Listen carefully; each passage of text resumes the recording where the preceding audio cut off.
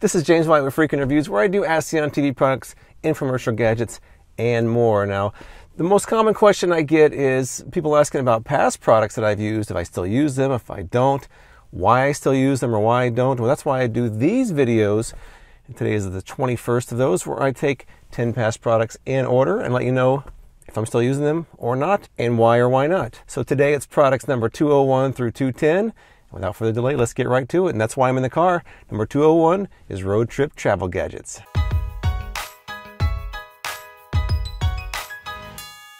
My 201st review was actually not a single product, but a collection of road trip travel gadgets when I went down to California about a year ago. It was kind of just a mixed bag of various things, and I'll be honest, I don't use any of them right now. But I did use the Adderest for quite a while. Adderest is a cushion that goes back here. I got my car repaired, and then I took it out, and I guess I never put it back in. I need to go find that because it was actually pretty nice. It was kind of hit or miss as far as how they went. Again, I think the Adderest was the best of the bunch, but here's some scenes from my original road trip travel gadgets video.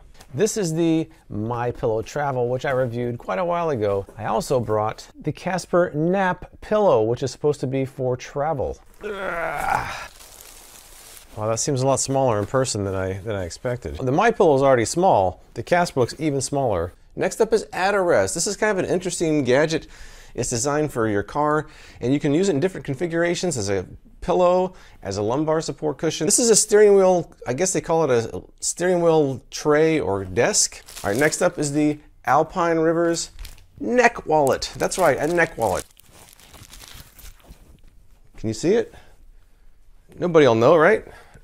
It actually feels like an actual pillow behind my head. So the neck wallet's working out pretty well. It's actually easier to tuck in my shirt than I thought. It's working. Now will it hold this big heavy drink? Ooh.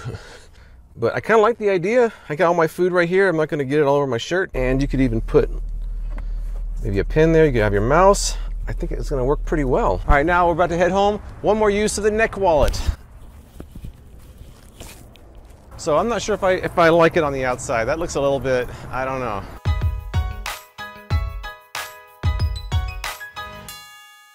Number 202 is the Power Smokeless Grill, an indoor smokeless grill. I compared it to the Gotham Smokeless Grill and found that the Power Smokeless Grill was far better.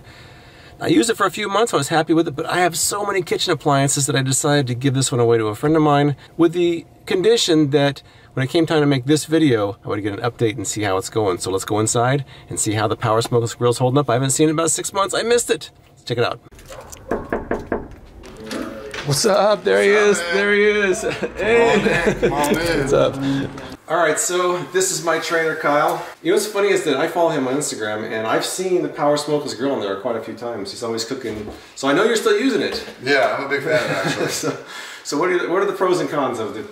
After what, 6 or 7 months of use, probably, huh? Yeah, I've been using it for a while. I use it a lot. Yeah. I always cook my chicken with it. It's really good for cooking chicken. It gives it that crispy outside, kind of that juicy inside. That's a plus. Another plus is it doesn't have any kind of smoke or anything. Right. Until, see, this is one of the cons.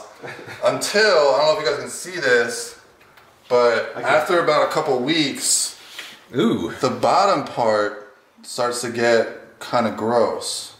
And that'll actually start smoking if you don't clean it. This is out of the dishwasher. Yeah, it's... You can still see some... There's some gunk on there, yeah. Some crud. Yeah. But if you compare that to like an actual grill, you don't really have to wash the grill every time you cook chicken. You kind of just go like that and you're kind of good to go, right? It burns off too. Yeah, and it burns off. Do you recommend it? I actually do. Okay. I do. So a few cons on the cleaning, but otherwise... Yeah. I'll load this whole thing up twice in the beginning of the week with like seasoned chicken. And if you guys want to see how I do my chicken for your meal prep, it's good for if you're trying to gain weight or lose weight, whatever you're trying to do. I'm actually going to be dropping a video in a couple days on how I do my chicken to make it taste good, because I'll link his Instagram below, by the way. So. Yeah, so check that out. But yeah, overall, I would definitely recommend it as long as you don't mind cleaning it. Right. Well, here's some scenes from my original Power Smokeless Grill review.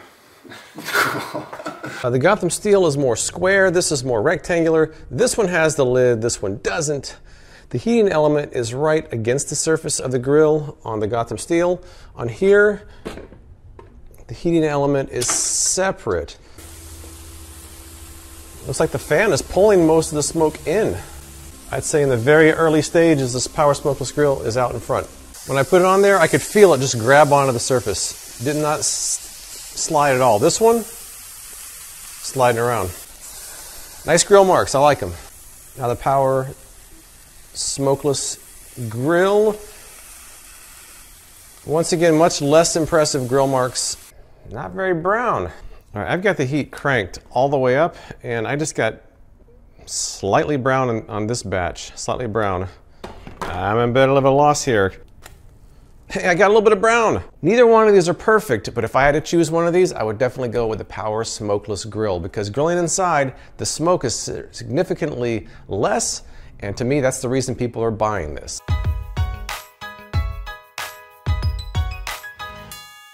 Now the 203rd product review I did was actually a comparison of several jar openers. Now a jar opener isn't something I reach for very often, but when I do use the one that I chose as my favorite of that comparison, which is right there. And the reason I like the Easy Off is because it goes underneath your cabinet, doesn't take up any counter space, but it's always there when you need it. Even something as small as a 2-liter bottle, so it's very versatile and doesn't take up any space. There were some other good jar openers in that bunch, but the Easy Off is the one that I still use. But here's some scenes from my original jar opener comparison. This is a familiar design. This is the Amiaus, or however it's pronounced, brand. Oh, very simple. Not bad, not bad. Easy, easy. This is Easy Off, which is the only jar opener that I have to mount somewhere. So here I am in the kitchen. I'm gonna put it right here, which is a good spot for our jars. Slide it in. Well, there it goes. Easy. Unopened jar of pickles. Oh, no problem. Next up is the Kitchwit, which is the $13 off frame, which is a pretty simple design. Hold the jar and turn it counterclockwise. Oh, wow. This looks like some sort of medieval torture device or something, doesn't it? Oh, very easy. Too easy. This is the OXO Good Grips jar opener. Not too bad. That was pretty easy. This is the Robo Twist, which I did in 2016. Do it. Oh, whoa, whoa. Let's try the Swing Away and see how this does. And then I just squeeze it so it grabs onto it. Oh, wow. I'm gonna go with the Easy Off, only because I particularly like the way it's mounted and that you hold the jar the entire time.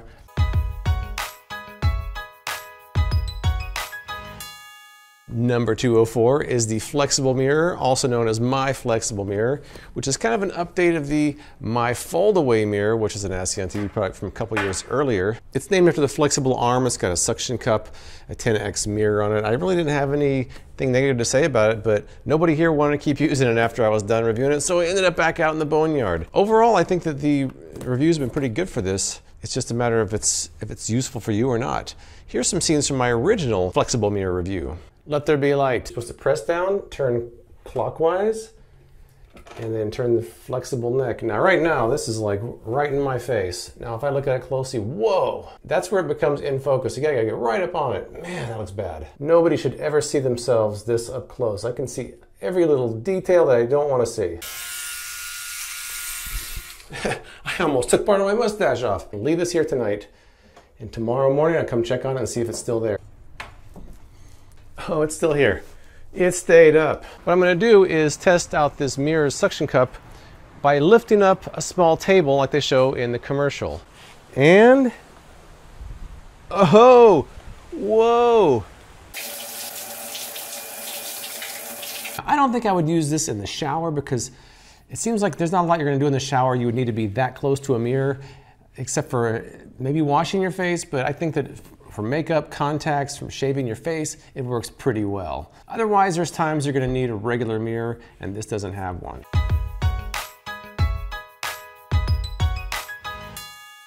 Number 205 is the Shark Apex vacuum with 0M technology. Now, this is the second Shark vacuum that I did, and I've been using it on a regular basis for about a year now because this Shark vacuum is the best pet hair vacuum that I've used.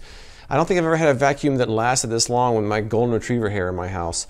So I'm very happy with it. It's held up well. You do still have to clean out the roller, but not nearly as often as with a standard vacuum. I included this one in my best of 2019 for a reason. It's something I use very regularly. Here's some scenes from the original Shark Apex review. I think my dogs are about 10-0 on vacuums over the last 13 years. If you can see, this is actually stuck to these bristles. It's not wrapped around. So once again, just to compare, there was a little bit on the bristles here, significantly more on the Ion Flex. So it's definitely something that's working for this vacuum. And I've got Bailey here who's going to help me out by contributing a fresh batch of pet hair, right, Bailey? Look at all the hair.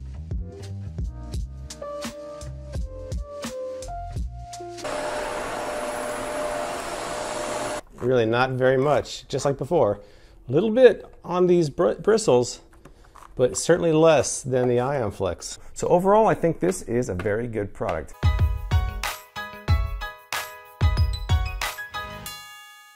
Number 206, this is not an advanced Klingon warship.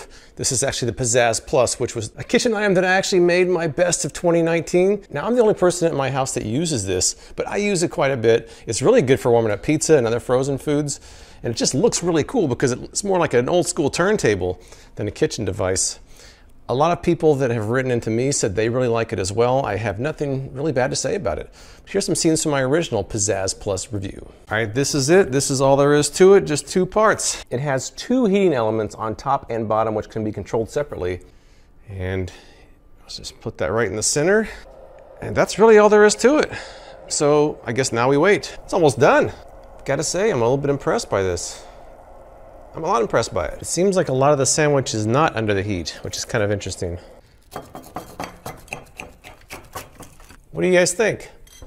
But the timer just went off, so I'm going to take the pan off. Now I'm supposed to let it sit on the pan for 3 minutes. Wow, these came out pretty nice. All right, it just went off as you heard. I hear sizzling. I'm convinced that this $40 to $50 item is definitely a good investment. You can't do raw meat, but you can do a lot of other things, and I think it does them very well.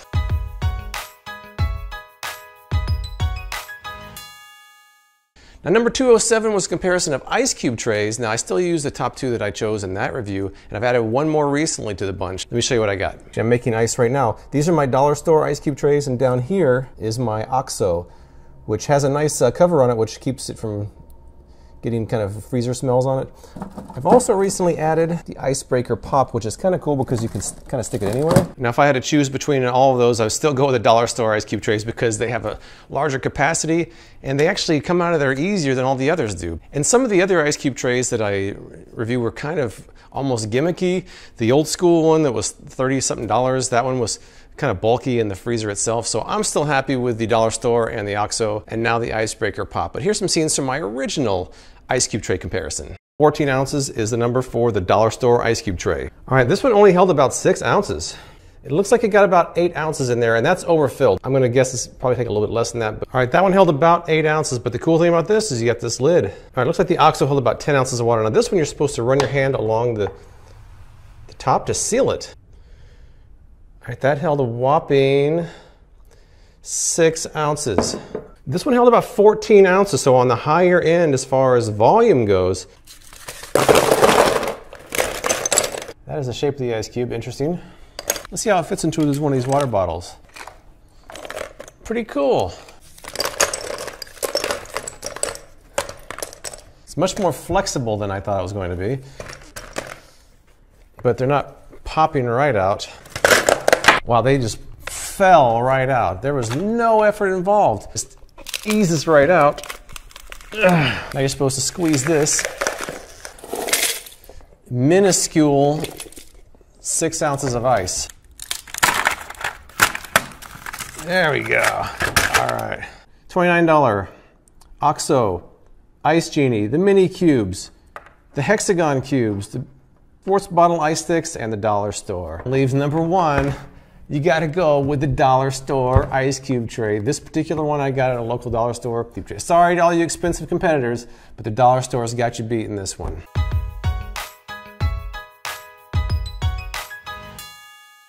Back here is number 208, which is the Power Air Fryer Oven 360. I think it's a really good device. It made my best of 2019. In the summertime, I used it in place of having my oven fired up when I was making smaller dishes. But lately, I've been using it to warm up leftovers. I'll put an entire plate of food in there, stick in there 15 minutes later, everything's warmed up evenly, the texture is good, as opposed to the microwave where You know, warm up leftovers is kind of hit and miss. Check it out. All right, I've got some leftovers here, and as you can see, they are not warm at all. Look at it. Cold. Cold food. Now, if you were to put that here in the microwave, you'd probably get some of this done faster than others. The texture of the chicken would be like rubber, but in here, not quite the same. I put my entire plate in there. That's right, just put it in there just like that. So then I put it on the reheat setting. I leave it as is. Go do my thing for 15 minutes, and then I'll have my lunch. So I'll come back in 15 minutes and show you how it looked. And here we go. Everything was cooked, so now I'm gonna have my lunch. But here's some scenes from my original Power Air Fryer Oven 360 review. Look at the size of this thing. It's huge. How about some toast? It is toasted bread. Huh. All right, here we go, here we go. This, I'm confident. It's been 20 minutes, 10 on each side. Well, that concludes my steak test, and now I'm on to something else. It includes a pro-grade dehydrator, so I want to try that out. These are done now. I got the banana chips, came out pretty nice.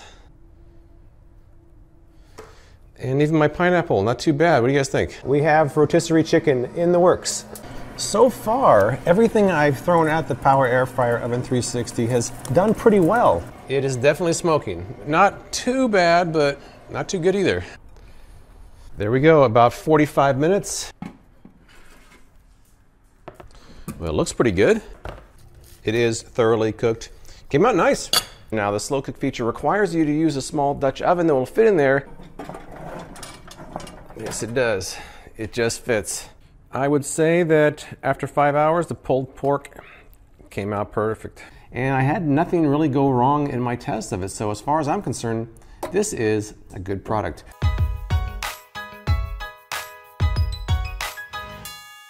Number 209 is the Arctic Air Ultra, which is the update from the original Arctic Air that I did back in 2018.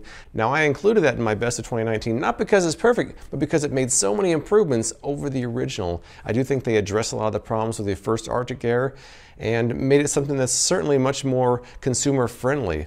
Now, I did use it in the summertime for a while. It certainly worked well. It's held up. I'll probably pull it out again late in the spring when it starts getting hot here in Las Vegas and use it again this year. I might have to get a new filter. I think the filters are about 10 bucks a piece. But certainly I think that it's an improvement, and if you're gonna get a device like this, get the Ultra. I'd skip the original. Here's some scenes from my original Arctic Air Ultra review. Not a lot to it. You got your plug and the unit itself. It's like this is the reservoir where the water goes. They say to lightly soak it.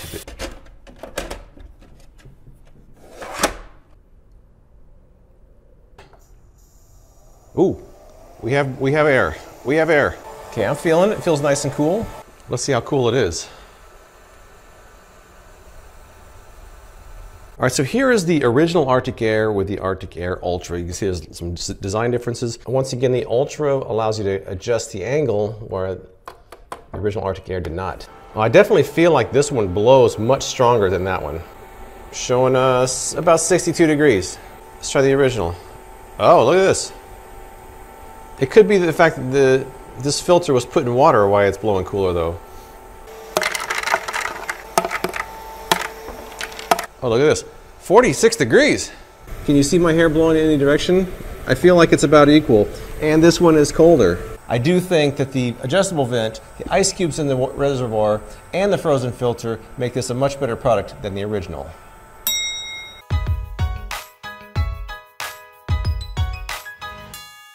Number 210 is the Blanquil Chill, which was the second Blanquil that I reviewed. It's a weighted blanket that's supposed to keep you cool. Now, my daughter is the weighted blanket expert in this house, and she's used both of them. She thinks that the Blanquil Chill is better for the summertime. The regular Blanquil is better for the wintertime because the cooling effect of the Blanquil Chill isn't really desirable in the wintertime, and it also doesn't really stay that cool for very long. But overall, I'm a believer in weighted blankets. I'm not sure if the Blanquil Chill really offers enough value over the original to make it worth moving to that one, but your mileage may vary. Here's some scenes from my original Blanquil Chill review. Right, well, this looks a lot different than the original. That looks different. I do feel there's a cooler sensation than the original. There's a lot of reasons people use weighted blankets. Sometimes people have sleep problems and it kind of keeps them in place. Some people have anxiety. It makes them feel comforted. Okay, so it is comprised of quilted sections like the original, but they're not as thick. This part feels cool to touch, but underneath, The inside doesn't, and this doesn't. You want to get another Blanquil Chill? You want to cool off? The tag also says the cover is 100% cotton. This tag says covers 100% polyester fiber. Who knows? If you can see closely, the material is different, has a different feel, a different texture, and it does have a cooler sensation to it. So I've also used the Blanquil Chill, and I felt that when I first put it on, it was a very cool sensation. I actually really liked it, but it didn't take very long before it was kind of like room temperature or my body temperature. Yeah. So I do think that even though maybe it doesn't stay cold, it's cooler than the original. Mm. It's cool at first, and it's not as hot as the original, but it doesn't really stay cool all night. So there you have it, numbers 201 through 210. This was actually a pretty good bunch. A lot of these I still use. There's been update videos in the past where I didn't really use a lot of them much after my video. This one, a lot of these I'm still using. If I had to pick one, it would be kind of tough. The Pizzazz Plus is great. The Power Air Fryer Oven 360 is great. The Easy Off is good. The Adderest is actually pretty good. But if you've used any of these, tell me what you think in the comments below. Check out my social profiles for progress pictures, videos, and updates as I go. And please subscribe for more product reviews from me, James White, with Frequent Reviews. Oh, you're still here. Well, I wanted to address something in my last video where I did a giveaway of a couple wallets on Twitter, and I got grief because not everybody likes Twitter. I like Twitter. I'm sorry, it's one of my favorites. I'm old school, I guess. I don't know. So anyways, for this video, I'm going to go ahead and do another giveaway for people on Instagram. Now, this is a secret giveaway, so I'm not advertising that it's a giveaway. So what I'm going to do on Instagram is I'm going to post a picture talking about this video on January 12th, and by the next Saturday, I'm going to pick a random commenter and give away an Easy Off, which was the kitchen jar opener that I like so much.